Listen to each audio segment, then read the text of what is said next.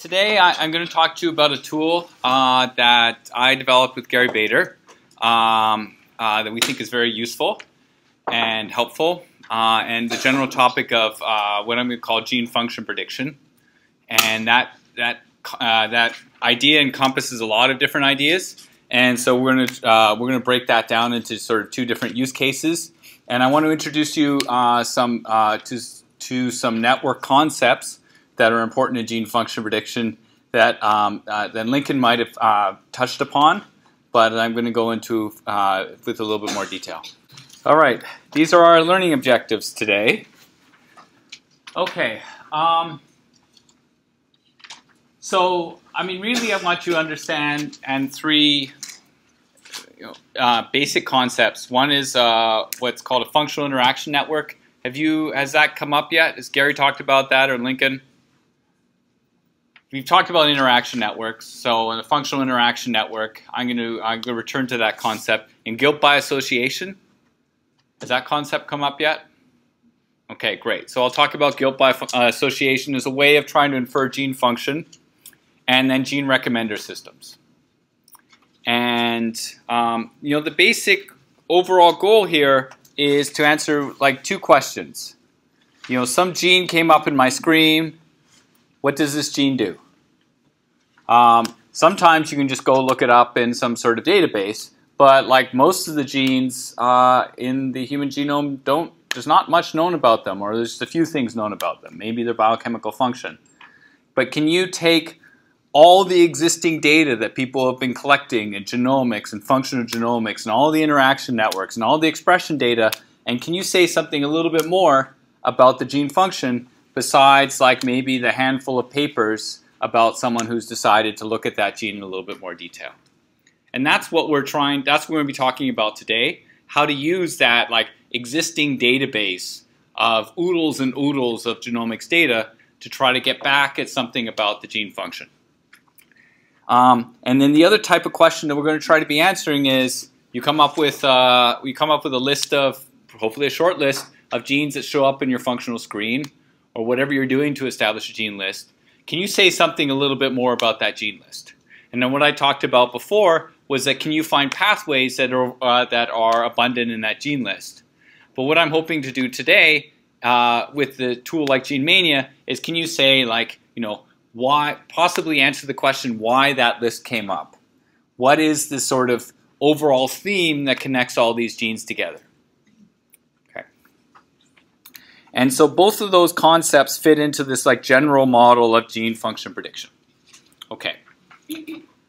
So I'm going to talk about something called context-specific network schemes. I think I'm going to change my slides. It's kind of a complicated term. Yeah, but you'll see what I mean by that in a second. And then there's a lot of concepts involved in like taking a network and finding where the genes that you're interested in are in the network, and then looking around in the network for other nearby genes and saying something about the gene that you're interested in using that network. Right? And those two ideas are like, do you use just the genes that are directly connected to that gene to say something about your gene of interest? Or do you like get some more general property of the locality of the gene? And so that's the direct interaction versus label propagation. I'll make those ideas clearer as I go through this talk.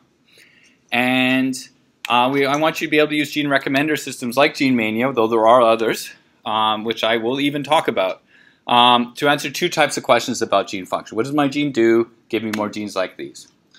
Okay, great. All right, so here's the outline. Wow, I think I might trip. Okay, so right down, we'll get right into functional interaction networks. We're going to talk about the concepts, and then we're going to be talking about some more theory, and then I'll start to show you Gene Mania, which is a fun thing to play around with. And then we'll talk also about our competitor string and other functional interaction networks in general. Okay. Okay, so I introduced this idea to you. Here you are. Your government has spent billions of dollars collecting functional genomics data. How do you make use of that in telling you something about the genes that you're interested in? Say there's one gene you're interested in. Say there's a list of genes that you're interested in. How can you make use of all that data that's out there? the reason that that's not easy to make use of is the data is in sort of different formats. It's not entirely clear what a genetic interaction network might be or what it means if two genes are co-expressed. So how do you resolve all of these issues in one to get the best use of the data that you can have?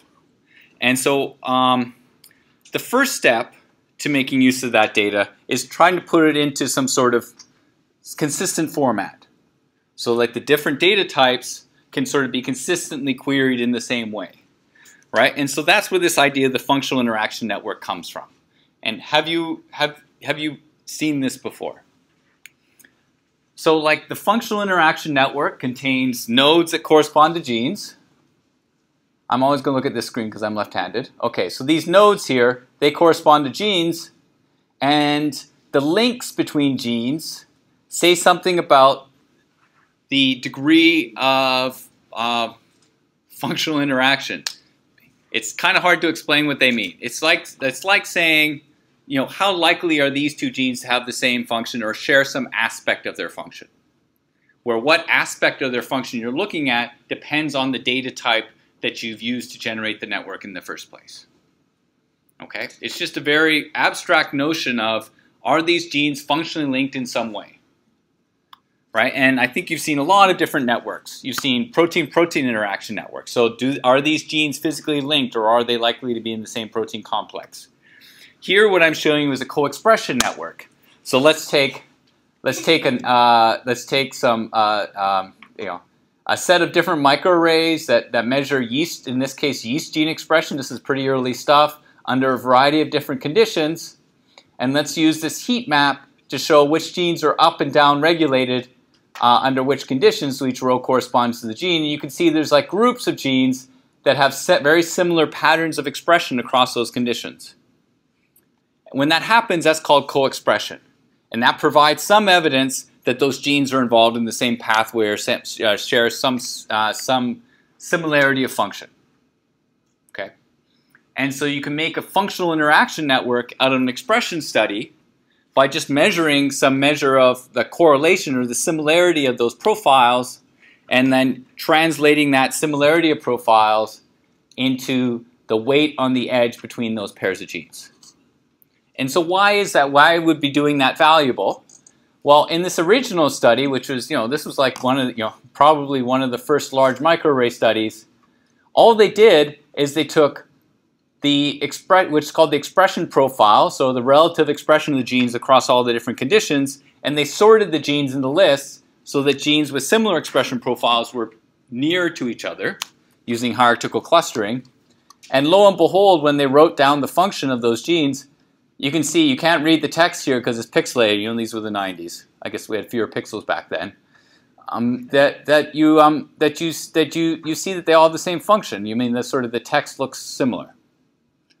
Why is that valuable? Well, not every gene has some assigned function, right? So, but if you find some like unknown gene that's highly linked to all of these genes that have some cell cycle function, and it's co-expressed with those cell cycle function genes, that provides you some evidence that that gene in fact shares that function. And this is what we call guilt by association, right? We don't know what the gene does, but it's associated with a lot of other genes that have a particular function, so that's evidence that that gene has function, right?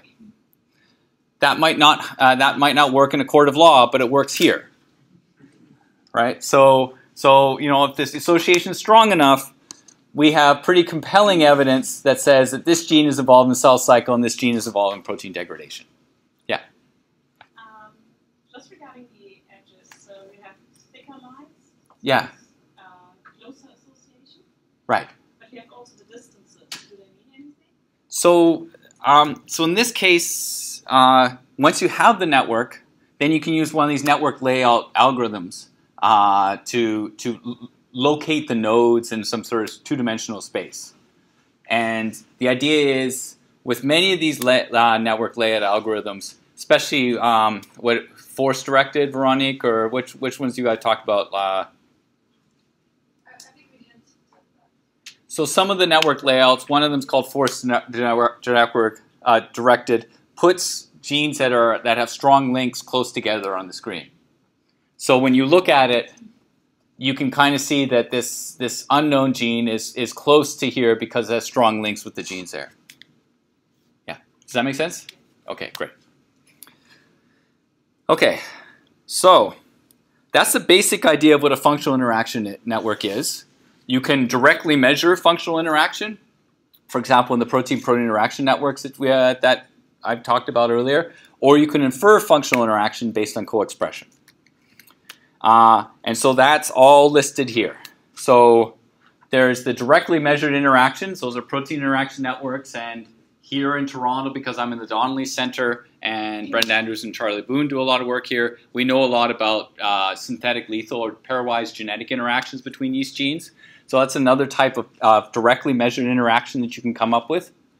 Or you can infer interactions from single data sources, like the co-expression networks that I've been talking about. You can also get networks by trying to combine together interactions from multiple data sources, right? So if you see a pair of genes, and that pair of genes physically interacts with one another, that they're in the same complex, and they're co-expressed with one another, that might provide you stronger belief that those genes are functionally associated. Okay, so in that case, one way you can think about that is you take all the networks that you have, and then for every pair of genes, come up with a composite network where the weight, the strength of the weight, or the edge weight between them, or the mathematicians say edges, other people say links. So I'm going to go between link and edge because I'm kind of a mathematician. So that if you the link weight or the edge weight would be the sum of the link and edge weights of all the networks. Okay? That's one way of combining networks together, and I'll talk about different ways of doing it. Okay, so now we have this network, or these networks. What are we going to do with these networks? So there's two things you can do, or the two things that we make available to you and other people make available to you. So the first question is, what does my gene do? Right, so I've got some vague description potentially of what the gene does based on the fact that it has a conserved protein domain that I know has a particular enzymatic or biochemical function. But that doesn't tell me necessarily what biological pathway it's a part of. Right, and I want to expand on that. Some genes don't even have protein domains that make any sense to anybody, or protein domains that aren't necessarily even associated with a particular function. Okay, so what does my gene do? So one way of trying to answer that question is take the gene, look at all the networks that you have for that gene, find who its interactors are, which genes are functionally associated with it, and ask what their function is. Right? And then just use guilt by association to say, well, you know, I'm not quite sure what this gene does, but it's co-expressed with these 5 genes, and I know that they're involved in, you know, RNA splicing. Right? And it's linked with these 6 genes that are also members of the spliceosome. So I'm pretty sure that this gene is involved in RNA splicing, or at least I have some indirect evidence of that. Okay. So the other type of functional prediction is give me more genes like these. So what does that mean? Well, you know, in the early days, like if you're trying to set up a screen, for example, like a smaller scale screen, and you're trying to find more genes in the Wnt signaling pathway, which is something I did a few years ago. You want to come up with all the lists of all the genes that you know of in the Wnt signaling pathway, and then you want to ask, well, what other genes are functionally associated with these ones? Right? And then let's just take our assay and see if, like, knocking out or overexpressing these genes has any impact on Wnt signaling. Right? And so that's a different type of question. And so the reason that's a different type of question is when I give you a list of genes, you're actually able to say more about what networks are relevant. If I just give you a single gene, you don't know necessarily what networks are relevant to answering the question, what does this gene do? But if I give you a list of genes, you can say, well, what networks are these genes linked together in? Those are probably the important networks for figuring out what links this list of genes together. Okay, I'll make that idea a bit more clear in later slides. Okay, so how do you answer the question, what my gene does? So your input is all the networks that you're interested in and all the profile data that you're going to turn into a network. And then you have a query list, which is the gene that you care about. You plug those two things into what I'm going to call a gene recommender system. It's kind of like Amazon. You read this book, these are the other books that you might like, right? And so you like this gene, maybe you should consider these genes. And then output is the gene and all the, in this case, the 20 genes that are it's most highly linked to in the networks that you put in the input. And then, so what I've done here is this is a picture I've taken from the GeneMania interface, and you have a way of coloring genes based on their assigned go function. And so I just colored these genes in, and you can see a lot of the genes that this central gene is linked to, CDC42, also have similar function based on the fact that their nodes are colored the same way. Okay, great.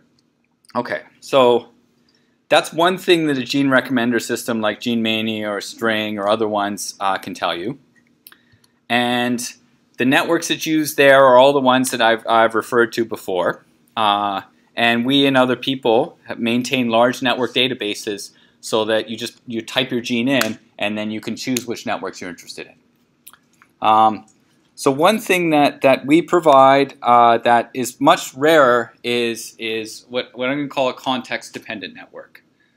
So what's a context-dependent network?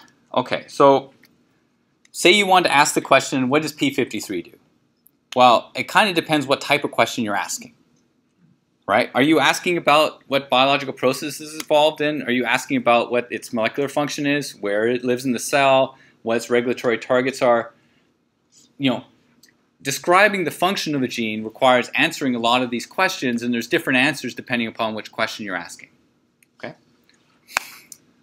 All right, and so as you might imagine, some of the data that gets collected would be better at answering some of these questions than other questions.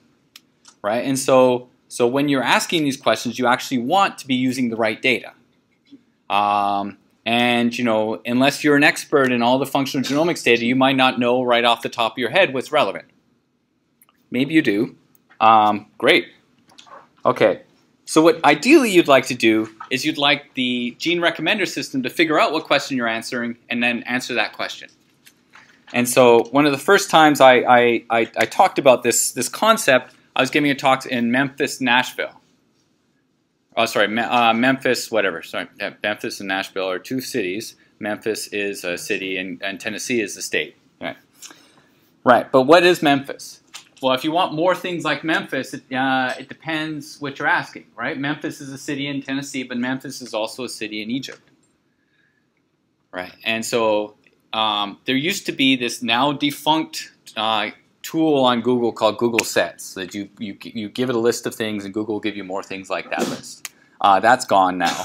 But so if you just put Memphis in, Google doesn't know what you're talking about. But if you say Memphis and Knoxville and Nashville, well, Google's like, okay, you're talking about cities in Tennessee. I'll give you more cities in Tennessee. But if you put Memphis and Alexandria and Cairo, you get more cities that are in Egypt. Right? And so by giving lists of things, you can answer the question, what am I asking? Right? And so that's what like the give me more genes like like these does. Right? And so, oops. Right? So if you put in a list and you put in the network data, what a context-dependent gene recommender system is going to do is it's going to choose which networks are relevant to answering questions about that list, as I said before. Right? And then in the output, it gives you not only the networks, but also gives you more genes like those in the list. But the networks that it looks for, it looks in to find those genes are ones that already link the genes in this list closely together. Okay. And so this is an image from the GeneMania interface, and I think at this time I usually press escape and show you GeneMania. Okay, so this is what I've done here. So if you just go, I mean, you can go to gmania.org. You can also wait until you do the assignment. And so what I've done here is I've just put in the list of genes. So let's start off with, I hope CDC42 is a, oh good, it is a human gene. Okay, so you can choose one of 9 different organisms now to look, and then you just type in the names. And if you don't have a gene that you care about, you can just press EG, which gives you a list of genes that are good ones. And then you just press the thing. And what this is doing, this is answering the question, what does my gene do? So it takes this gene, it takes a pre-specified set of networks that we think are important, for answering most questions about the biological function of genes. It combines them together to make a composite network by like adding together the edge weights, and then it finds the 20 most highly associated genes. So these are the ones that have the greatest links to CDC42. And then if you click down here, it tells you all the functions that, the gene ontology functions that are enriched in this gene list of 21 genes. Okay, and then we give the FDR, and the coverage is, so what the coverage is there's 111 genes in the genome that have this function, and 7 of which are represented here.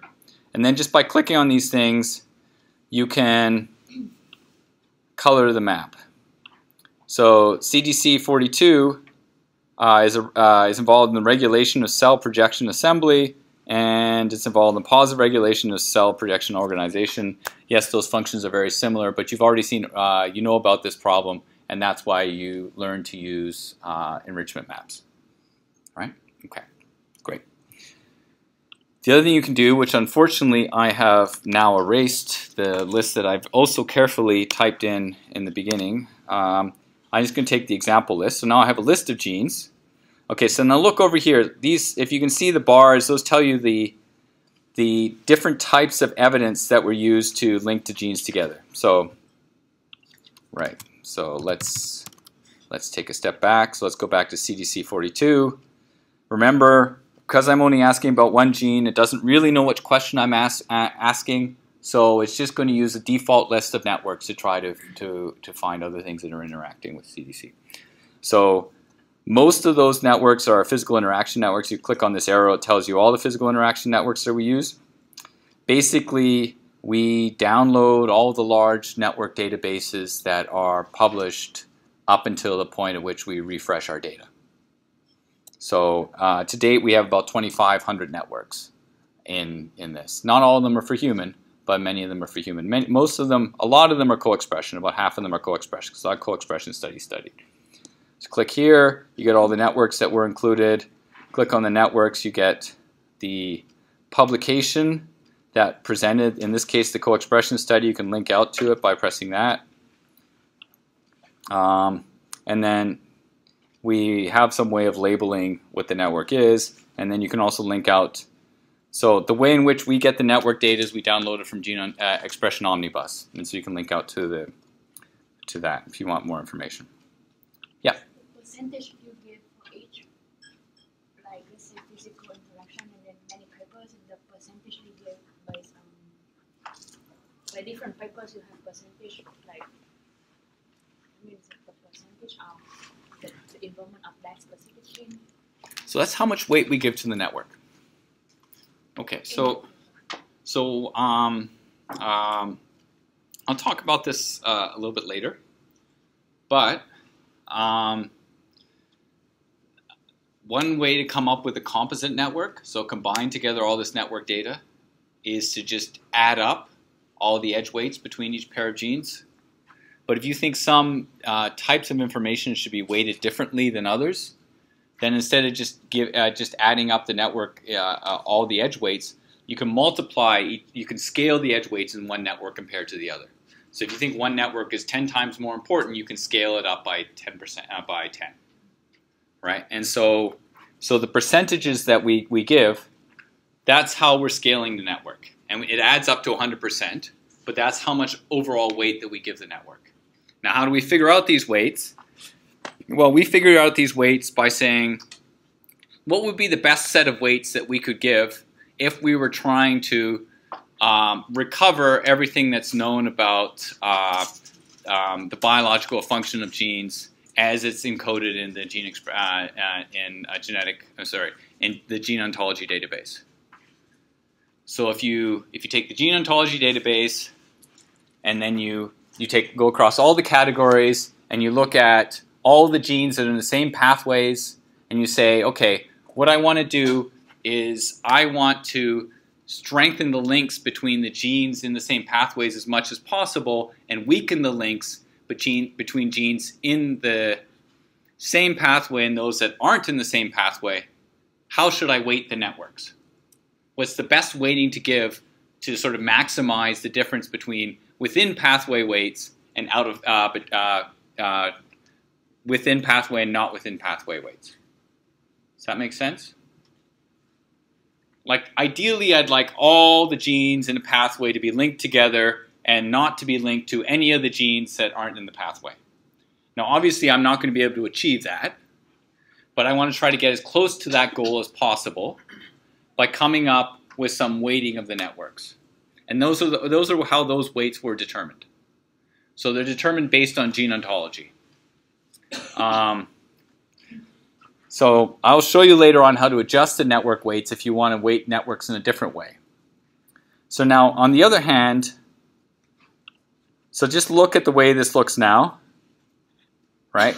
Big red bar, medium purple bar. Actually, you know what? I can just come up with another GMania, can't I? Just open up another GMania instance. Okay. So, oh, good. Now here, let's go back to that list that I also carefully typed in before. And then I pressed go. And you can see now that physical interactions are much less important in this list. Right now, co-expression weight gets much more weight. And so what happened here is I have a long list of genes. So then I asked the same question that I asked for the other ones. And the other ones I said, okay, let's take all the known pathways. Let's try to make the weights between members of the same pathway as high as possible and make the weights between members of different pathways as low as possible. For this, now I have a long list. That's like a new pathway. So I say, okay, let's try to make the weights in this list as much as possible while making the weights between this list and those not on this list as low as possible. Okay. And so that procedure tells you what the networks are that uniquely link the list together. Okay, does that make sense? Yeah. Okay. So this is context-dependent weighting because it depends upon what genes you put in, and this is context-independent. It doesn't matter what gene you put in; it's always going to use the same weights. Okay. Yeah. Do you have restriction on how many number of genes that you can input in GeneMania? So we have a website and we have a Cytoscape plugin. And so for the issue with the website is we don't want people to put really big gene lists in.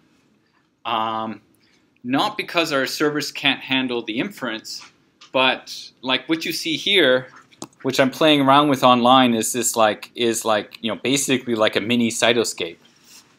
And that whole object's got to be sent back to you when you use the website. And so if you put in a long list of genes, it takes a long time for that object to get sent back to you because it requires a lot of bandwidth. Right? So we do put a restriction on. I think the restriction is about 100, but I'm not entirely sure. I can't remember. But if you have a really long gene list, just pump it in and see what happens. You almost certainly won't crash our servers. They're fairly robust. Though this is a new interface. It's supposed to be able to handle larger gene lists. But I think about 100 is our limit. But you could go up to 300 and see what happens. On the other side, if you use the Cytoscape plugin, there's no limit because we don't have this problem. Everything's already living on your computer. We don't have to send the Cytoscape-like thing back to you. And in fact, this thing that we use, that the network browser that you're playing around with here, is called Cytoscape.js. And it was developed in Gary Bader's lab by a programmer, Max Franz, who did a lot of great work on this with the help of, I'm just really bad with names. I know him really well. Christian. Okay, Christian Lopez. Yeah. So, I mean, if you are kind of a webby type person, you can actually use Cytoscape.js to put network interfaces on your own databases. And a lot of people actually do, including our competitors, String. Yeah. Okay. All right. So I'm going to go back and explain some of the things that I went through quickly, and then we can go back. I'll answer more questions about this, and you have a lab that you can use to work with the interface. Okay. Okay. So, right. So I just took you through this kind of quickly when I showed it to you. So there's some slides that show you what all the different things on the interface are. Feel free to click on anything that looks clickable and learn how it works. You're not going to break it, so don't worry about that.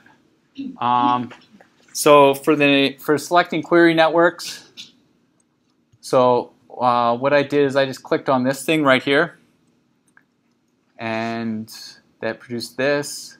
And that now there were a list of networks. The people just want to try. People want to just open it up on their computer and play around with it. So you can go through this with me. The first thing I was trying to show you is this is the box where you just type all the genes. You can also click on this, and this gives you access to all the networks that are available for human. Okay, and then we've just categorized them into different categories. The co-expression networks I've already talked about, and then here's the list of all the co-expression networks that we have. We have more than 200 of them. We've selected 20 by default. Those are the 20 most useful ones for predicting biological process. But if there's specific things that you want, you can go through that list and choose them. You can find out more about each co-expression network by just expanding it out. You can click on it to add it. If you want to, for some reason, use all the co-expression networks, you can just click on that and it gets all the co-expression networks. So here, right here, it's telling you you're now including 287 out of 287 co-expression networks. Okay. Let's go back to default.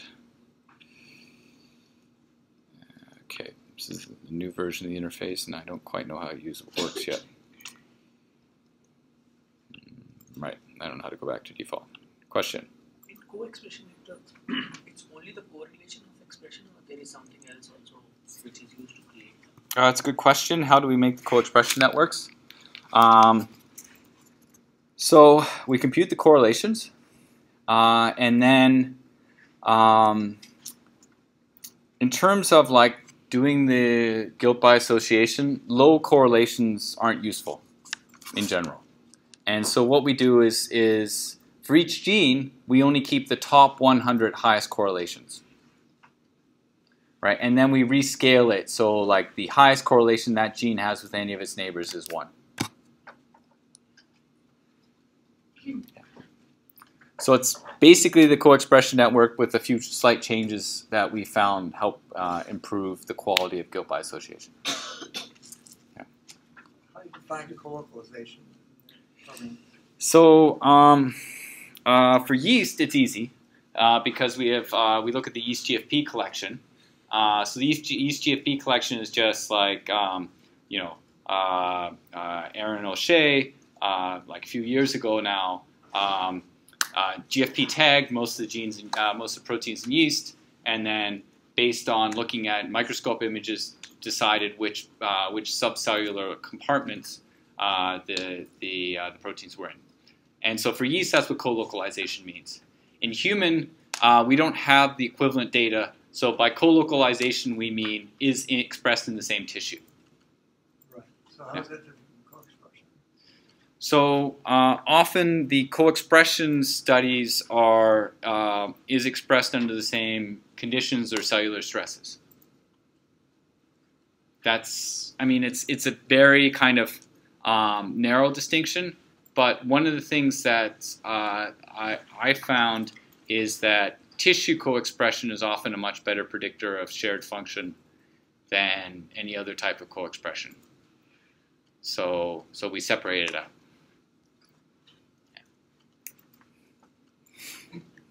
Yeah.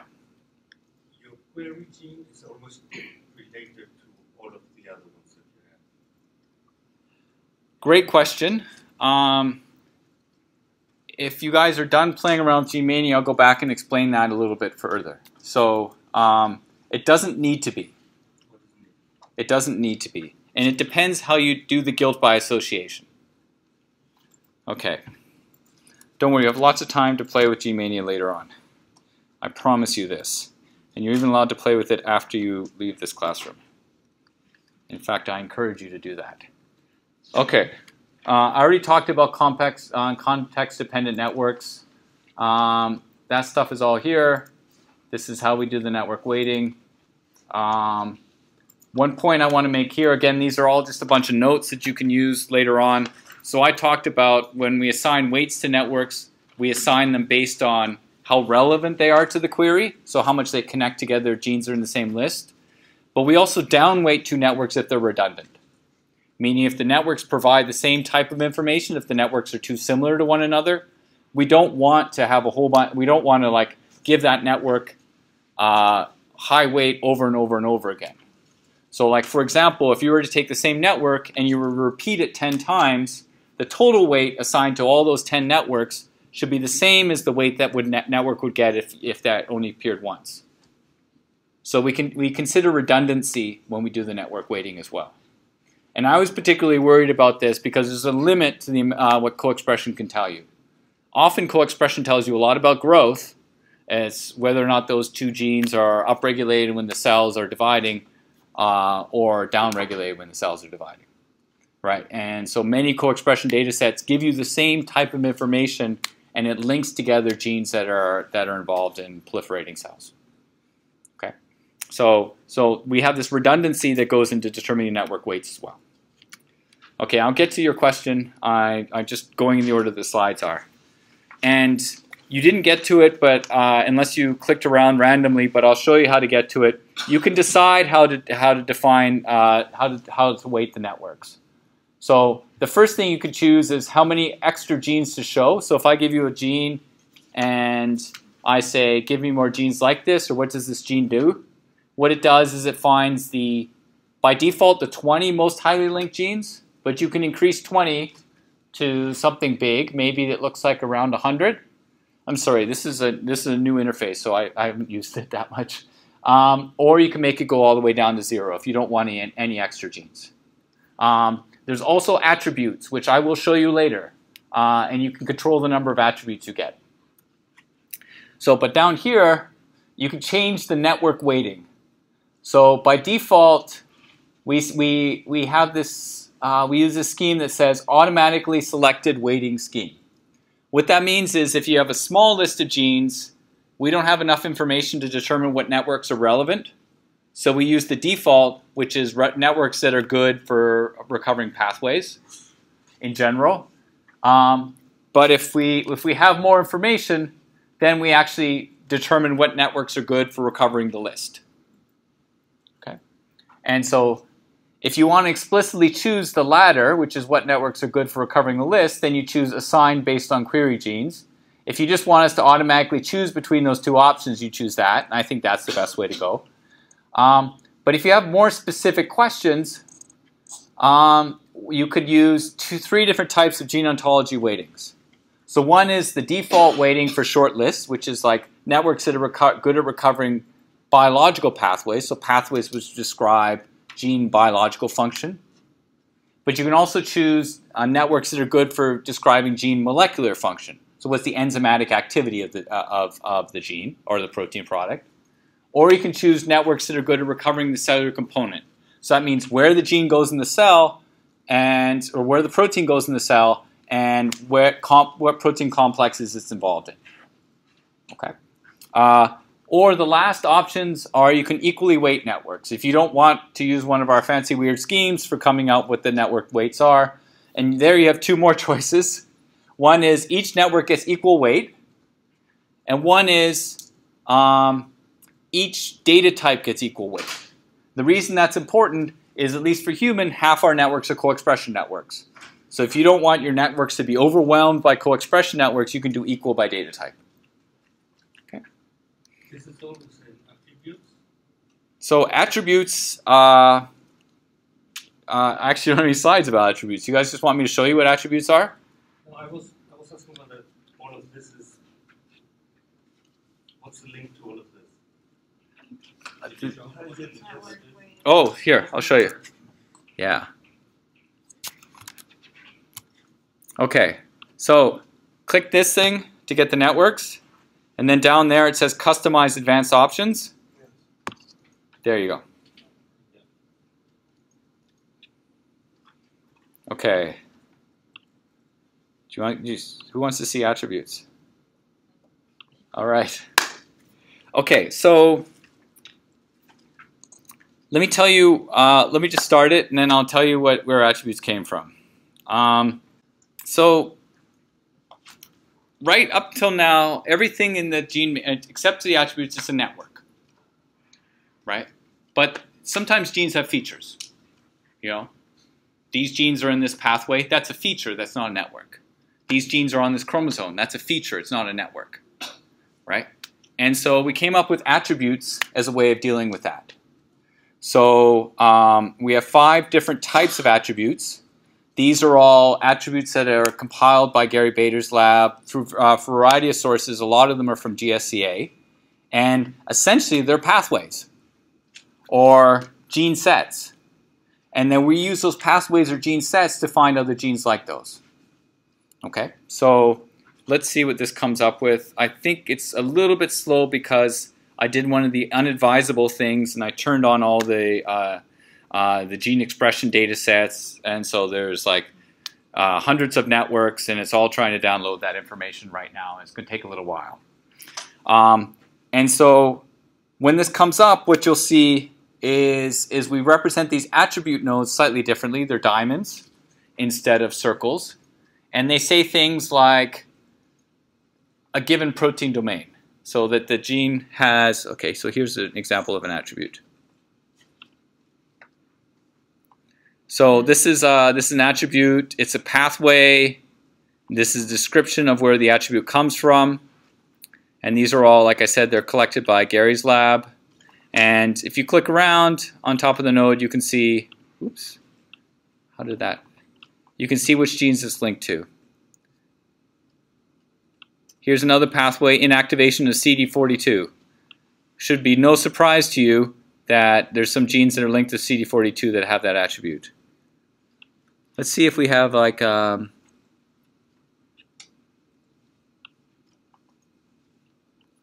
right.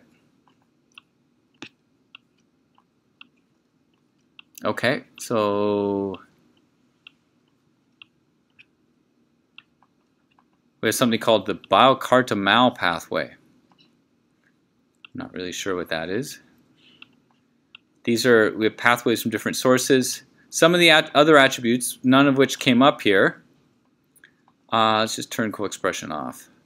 And let's use this. Some of the other attributes are like, has this transcription factor motif in its promoter region, or is a target of this microRNA. So you can find out more about what attributes we have access to by just clicking on Customize. Oops, let's go back to Attributes. And so these are the attributes that we have. So the consolidated pathways, those are the ones you're seeing the most of. Those are pathways drawn from a number of sources that were published in 2013, along with Gary's enrichment map paper. Also, there's drug interaction. So in that case, the attribute would be the drug, and it would be linked to all the genes that have an interaction with that drug. Interpro, those are protein domains. So conserved protein domains. So have you guys heard about these? Everyone knows what a protein domain is? Okay, great. And then there's the microRNA target predictions and the transcription factor target predictions. So if you have a list of genes you think are co-regulated, you put them in, and for example, well, so one of the ways that you can try to see if they have a common regulator is to use our attributes. A slightly better way Michael Hoffman is going to tell you about tomorrow that looks at more in depth at transcription factor targeting. Okay, so those are attributes, and you can control the maximum number of attributes we show. And you have to do that because there's like 20,000 attributes. So if you don't put a control on the maximum number, you can end up with a lot of attributes. Okay. All right, more questions? Yeah.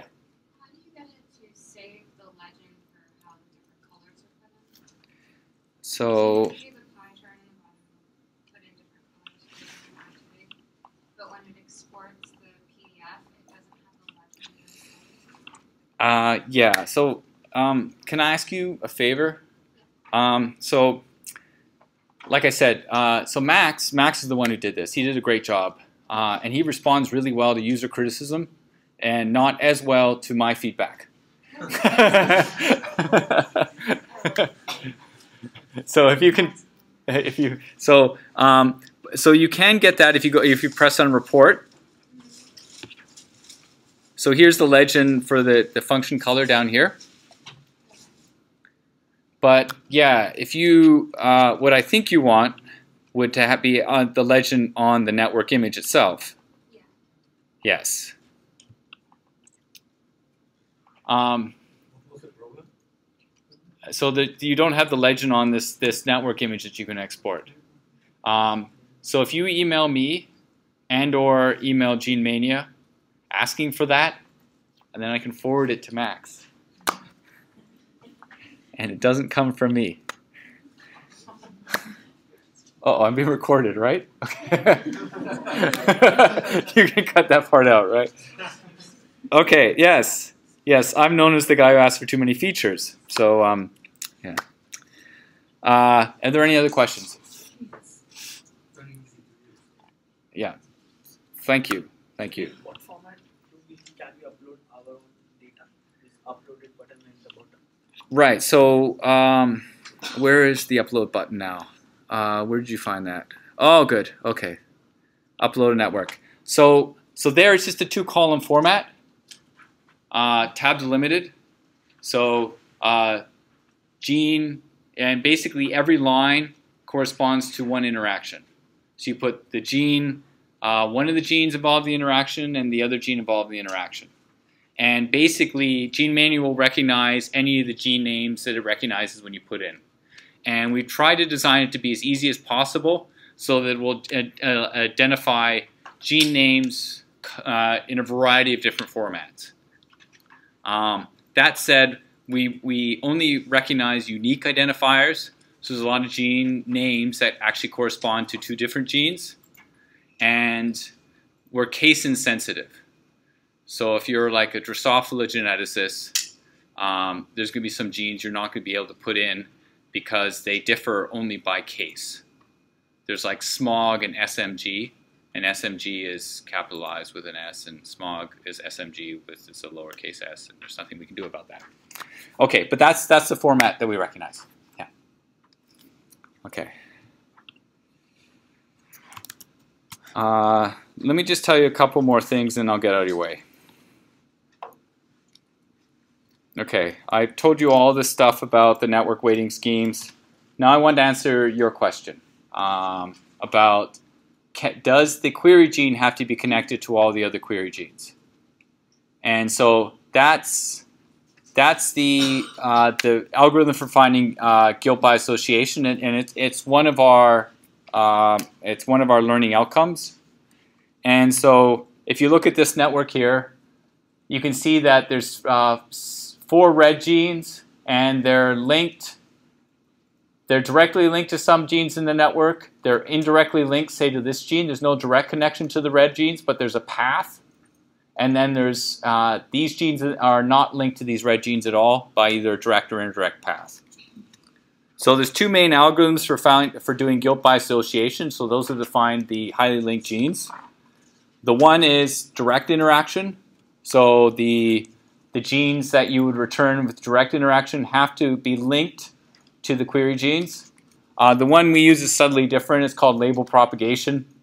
And basically, it allows indirect connections, basically by like down-weighting based on how far you are away using the heat diffusion equation. But it doesn't matter. The most important thing is that we can get that you can get in genes that aren't directly connected to the query genes, but they're much less often than the directly connected ones. So that goes back to genes as in the picture. It goes an arbitrary number of genes as long as they're connected. So you'll never get these ones because there's no connection here, so no heat can flow from here to here. But it will go down if it's a link of 10. It'll go down, but because we're only showing the top 20 genes, if there's like a long link and they're not connected to anything else, you'll get the whole list. But most of the time, if you're considering, like, by default, we look at 200 networks.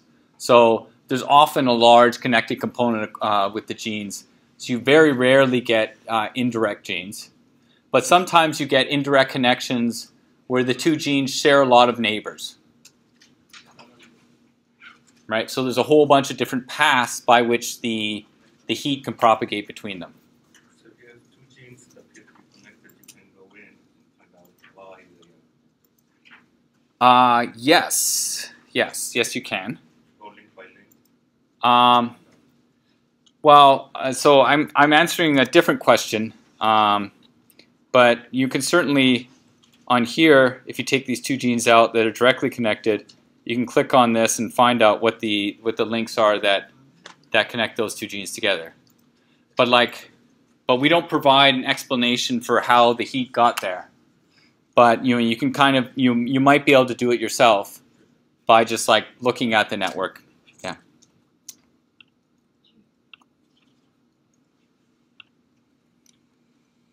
Okay. So, and these are more notes and details. I can go through this if you want, but I think I've explained most of this. And then I have a longer label propagation example. So, one advantage of considering the indirect connections is not only that you can get genes back that aren't directly connected to your query list, but indirect connections can sometimes allow you to distinguish between direct but spurious connections and sort of communities of genes that are highly linked to one another. Right? So if you look at, so this is before, these are like 4 query genes, and then we've done label propagation, which is, so the size of the node here, in this case, tells you basically which genes we would return in GeneMania. Like how highly linked those genes are to the query genes. Right, so you can see here that this network, each one of these nodes here is in like a group of very highly connected nodes. These are called modules or communities, and they tend to appear for genes that share a lot of functions. So pathways of genes are often connected together in a module. And one of the things you're trying to do when you're doing this like gene function prediction is to find these modules of genes. And label propagation works a little bit better at that, because it considers not only direct connections but indirect connections. So what do I mean here? Well, if you have like a collection of genes that are all highly linked to one another, you won't necessarily get direct connections between everyone in the group, but everyone in the group will share a lot of indirect connections. Right? So if you're in a clique, you often share a lot of the same friends. Right? And actually it turns out that that type of information, the number of friends you share, sometimes is a better predictor of gene function than whether or not two genes are closely linked together. And so people have tried to come up with explanations for why that's true. And one of the explanations is potentially this jerk in the middle here. Let's not call them a jerk. Let's call them a social butterfly who's a member of all these different communities. Right? So if you're trying to identify this community of genes that are all highly linked together, and you have one of these like multifunction or pleiotropic genes, they can be linked to a whole bunch of different communities, and if you start looking at direct neighbors, you're going to get these ones as well. Right? But if you rely on not only direct connections but sharing a lot of connections or having a lot of the same friends, that's better finds you more members of the same community. So that's what label propagation is good at. Sorry I spent so much time on that, but this is something that I've done a lot of algorithmic work on. So yeah, there we go. So what is GeneMania? So we have a large automatically updated connection of interaction networks. We're about to have a new data release that we're just debugging right now. Unfortunately, our last one was about 2 years ago, but that's pretty up to date as these things go. Also, we have this query algorithm that I've been talking about that finds genes and networks that are functionally associated with the gene list. And then we have this network browser that has a lot of link outs so that you can find out where we got our information from, like what papers we got our information from and where to go back to look for it. And so where do we get data from? So our gene expression data largely comes from GEO, Gene Expression Omnibus, and whenever we do a new data collection, basically we go through Gene Expression Omnibus and find all data sets that have a minimum number of conditions and build co-expression networks out of them. They have to have a minimum number of conditions. They also have to be from a microarray format that we recognize so that we know that they're not something weird. We get our attributes from Gary Bader's lab, we being me and Gary. And we get our physical interactions from an organization called IREF, which what they do is they compile physical interactions that annotators around the world are generating. And we use a way of interacting with IREF called IREF index to get our physical interactions. We get all those physical interactions, and we separate them out by the PubMed or the publication that they came from. We also have predicted interactions, and so what do those are? Largely those are what are called interlogs. So we predict an interaction between two genes if the orthologs of those genes interact in another model organism. And so we get our interlogs from I2D. We also have a network that tells you shared protein domains. So we link two genes together if they share a lot of protein domains. The idea there is they're likely to have the same biochemical function, right? And so we get our protein domains from Interpro, and we get genetic interactions from BioGrid.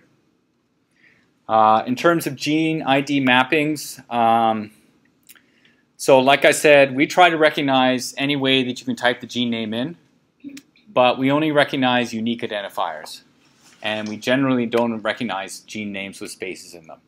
So we have preferred gene identifiers, and they're usually not what you want to use because they're things that are very unique, like ensemble IDs or ontrogene IDs.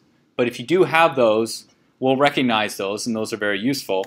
But we recognize almost all gene symbols because those are almost always unique. And then we recognize a number of aliases for genes, but not everything, especially if it's not unique. Okay. And we get gene ontology annotations from the standard places. Okay, I guess I'm out of time here. Yeah, and like I said, we also have a Cytoscape plugin. This is a very old version of the Cytoscape plugin, but this is the paper here that describes it. This was designed by Jason Montojo, and it has all the GeneMania functionality. We have versions of it for Cytoscape 3.